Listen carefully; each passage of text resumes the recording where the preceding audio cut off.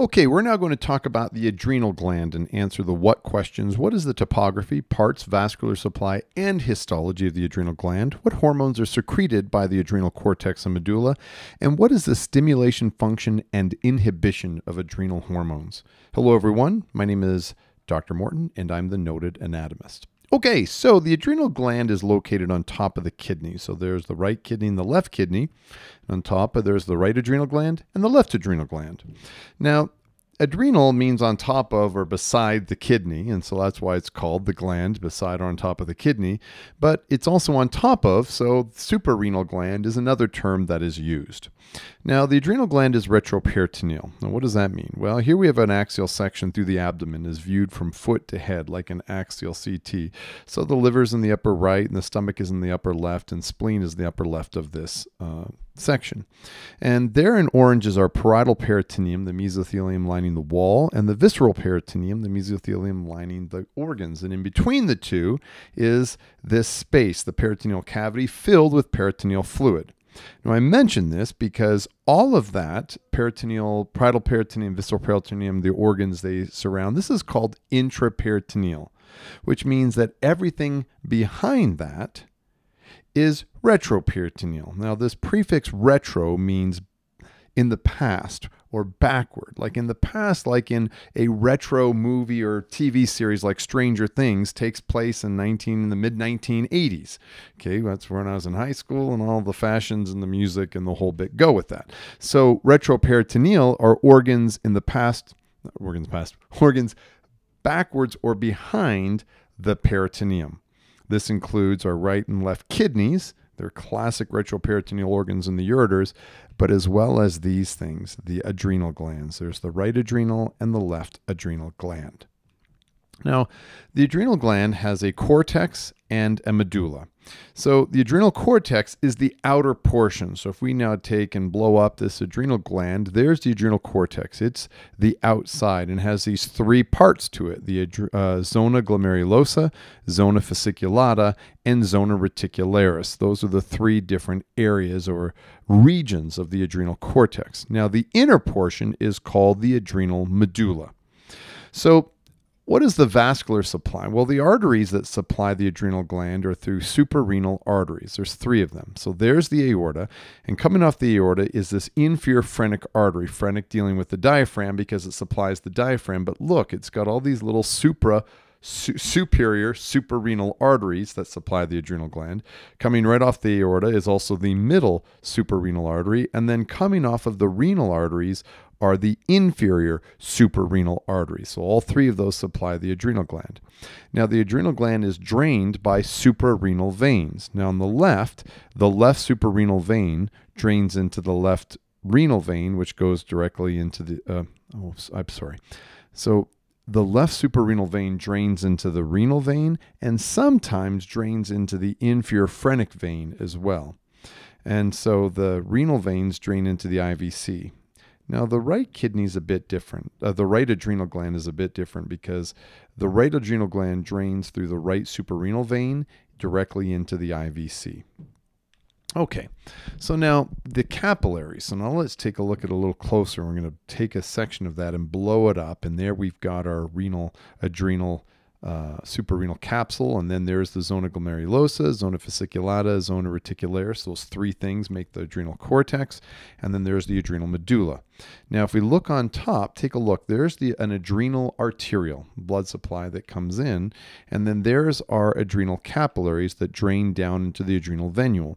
So the zona glomerulosa produces primarily aldosterone, zona fasciculata primarily cortisol, reticularis androgens, and medulla epinephrine. Now watch what happens then is they secrete their hormones into these vessels and shing, they go all the way down to these venules and then out to the direction of the blood flow and wherever the blood takes them and affecting their target tissues. We'll talk about that in a minute.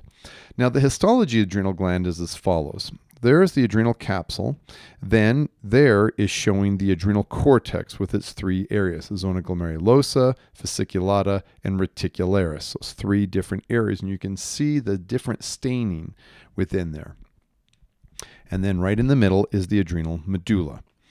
Now we zoom in, we see it and see it. So we just zoom in and you can see all of those different 4 regions that we care about.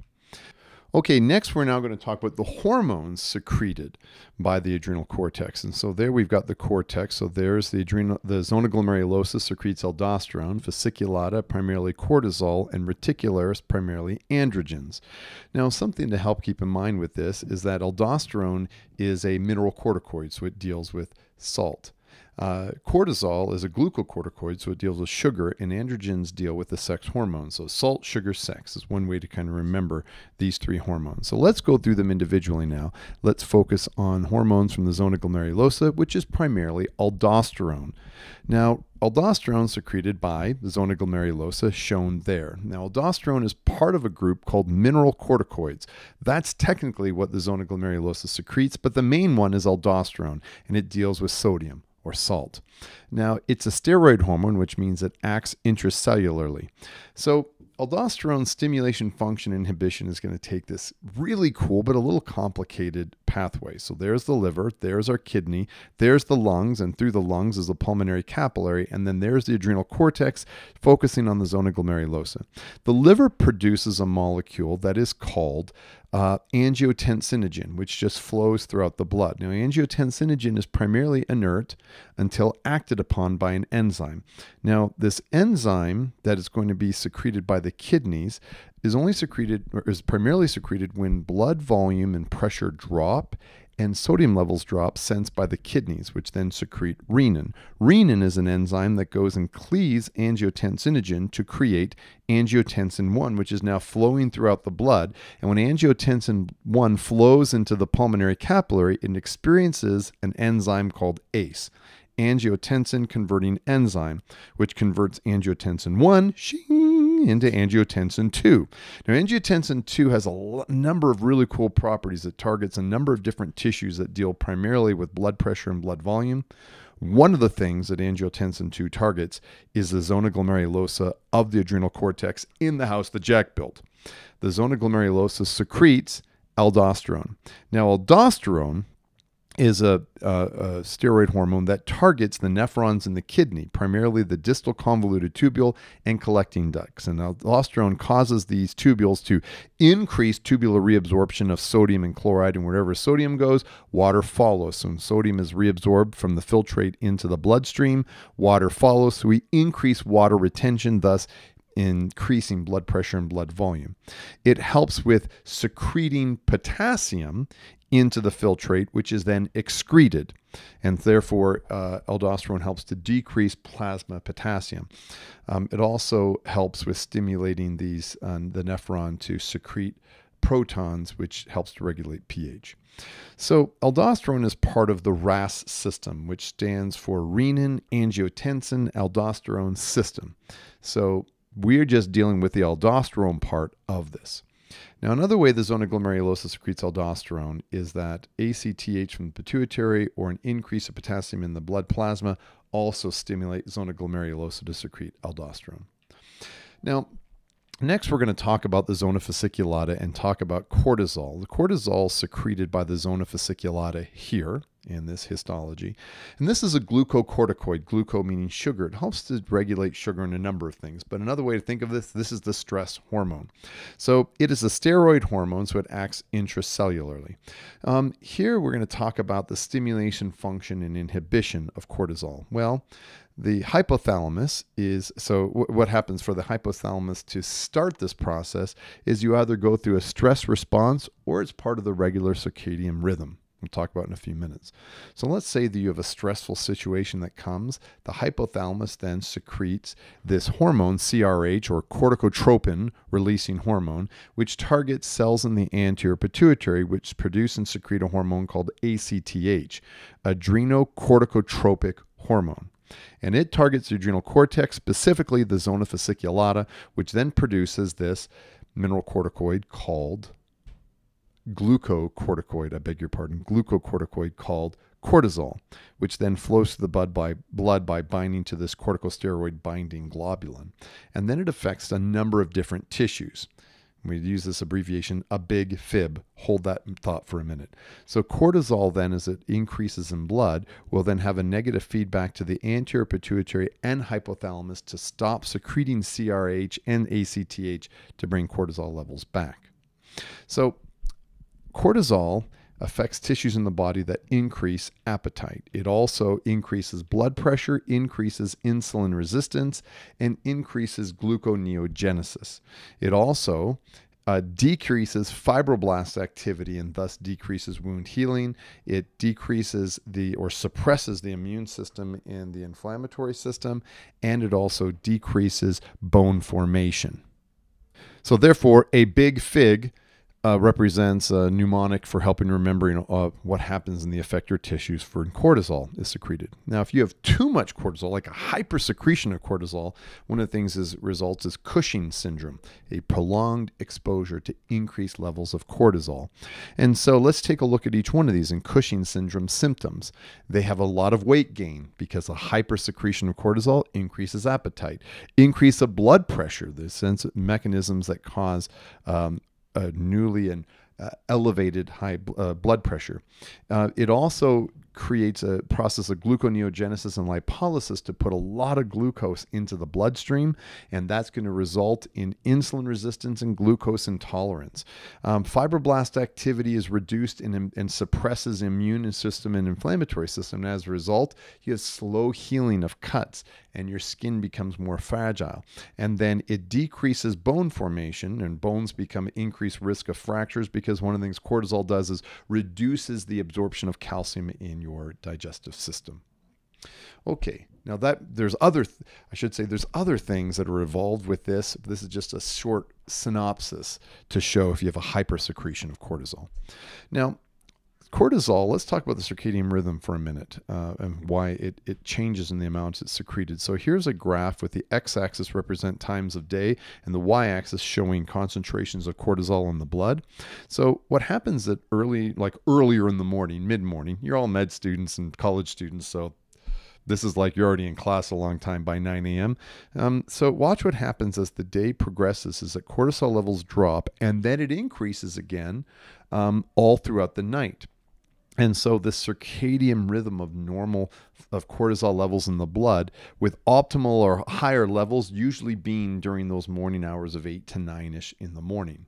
But another thing to cause a hypersecretion of cortisol is chronic stress. All right, so now let's talk about the zona reticularis. And we're just going to spend a short time on this one. The androgens are secreted by the zona reticularis, shown here in this picture. And these are gonadotropic, gonado for gonads, or the primary sex organs, the testes and the ovaries. And these are sex hormones. And so they're also steroid hormones. Now, the stimulation of this is that the hypothalamus secretes CRH, which tells the anterior pituitary to secrete ACTH, which then targets the zona reticularis that makes these weak androgens. Now, they go to effector tissues that deal with where sex hormones go, and it has a negative feedback loop like other adrenal hormones to the anterior pituitary and hypothalamus. Now, the regulatory control and even the function of adrenal sex hormones is not really fully understood, which is why I'm not going to spend a lot of time on it right now. Okay, next we're going to talk about the hormones in the medulla. And the medulla secretes epinephrine. Okay, the medulla. So, epinephrine is secreted by the medulla of the adrenal gland, and these inside the medulla are these cells called chromaffin cells. Now, chromaffin cells are derived from neural crest cells. So the adrenal cortex is embryologically derived from mesoderm, but the adrenal medulla is derived from neural crest cells. So if you remember in neurulation, this process where when the neural fold happens in the neural groove and you finally get the neural tube, you've got these neural crest cells that do a ton of things in the body, one of which form every ganglion, peripheral nervous ganglion in the body, which includes the adrenal medulla. I'll talk about that in a minute. And so the adrenal medulla secretes catecholamines, epinephrine, norepinephrine, dopamine, the three major ones we talk about. But the major catecholamine that the adrenal medulla produces and secretes is epinephrine. And another name for epinephrine is adrenaline. This is the fight or flight response. And epinephrine or adrenaline is a peptide hormone. We're going to take a bit of a detour for a second. All right, so here we've got sympathetic pathways. And for a sympathetic pathway, you always have two neurons. You have a preganglionic sympathetic neuron and a postganglionic sympathetic neuron right here. So if you have pre and postganglionic, there must be a ganglion. So let's go and zoom in on this for a second, okay? So then what happens is the preganglionic sympathetic neuron secretes acetylcholine, which then is going to bind to a nicotinic cholinergic receptor on the postganglionic sympathetic neuron, like this. Shing! And then what happens is, once that binds, it opens up these voltage-gated channels, and then it causes this impulse to continually conduct down that postganglionic sympathetic neuron. Now, why am I talking about this? Now, let's go back and take a look at our adrenal medulla. And so there's our adrenal medulla, and we're going to zoom in on that for a little bit. Now watch. In the preganglionic sympathetic neuron, it's going to secrete acetylcholine, which binds to a nicotinic receptor, a nicotinic cholinergic receptor, to initiate this pathway. That adrenal medulla, where the chromaffin cells are, is this in the sympathetic pathway. The only difference is there's no axon. That cell body of a postganglionic sympathetic neuron is actually the adrenal medulla cells or the chromaffin cells. So chromaffin cells are really a postganglionic sympathetic neuron group cell bodies. It's a ganglion. And it was, instead of then sending an impulse and you just have a release of a catecholamine at a synapse, it secretes it into the blood. So epinephrine then is secreted into the bloodstream, and then it flows all throughout the bloodstream until it finally hits some effector tissue where it binds to an adrenergic receptor. And as a result, it increases heart rate and ventricular contractility. It increases blood pressure, causes bronchodilation, pupil dilation, and so forth, the things that you have in a fight or flight response. And so there is that neuron I want to focus on for a second. That one, except we're going to put it in a different way. There's the neuron again, where you see it now is the axon flowing from the T12 spinal cord level. And it's a preganglionic sympathetic cell body. You see the cell body in the lateral horn. And notice that this axon comes out the sympathetic ganglion through a splanchnic nerve, specifically the least splanchnic nerve. Now watch as the axon goes by the aortical renal ganglion, it does not synapse, because the synapse happens there between the pre and postganglionic sympathetic neuron, which is actually the adrenal medulla cells or chromaffin cells, which then secrete norepinephrine into the bloodstream. And as we talked about before, they go and they bind to and stimulate adrenergic receptors on an effector organ. Now, the adrenal medulla stops secreting epinephrine when the least splanchnic nerve stops innervating it. Let's do this for a second. Let's zoom in. I just want to do this. So there in blue is epinephrine. Epinephrine. Epi upon nephros, the kidney. So they call this hormone the hormone that comes from above the kidney. But they also call it adrenaline, the hormone that comes from the gland on top of the kidney. So epinephrine or adrenaline are the same things. Now we call this receptor the adrenergic receptor, a receptor that binds adrenaline. So for some reason in the United States, we stick with the Greek word, adrenaline. And we stick with the Latin-based receptor, an adrenergic receptor. In Europe, they stick and they call it adrenaline and the adrenergic receptor, but we don't. And I just mention this because it's sometimes easy to mix up this jargon. And that, my friends, is the adrenal gland in a nutshell.